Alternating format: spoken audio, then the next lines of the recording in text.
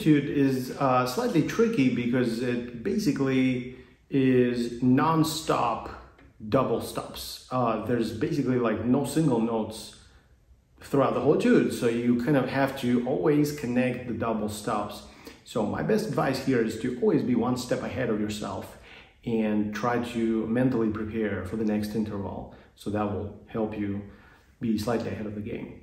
Always listen to your body also, how to move the certain finger which way to get the job done. So you can't be in a fixed position the whole time and expect to play this etude easily without any effort.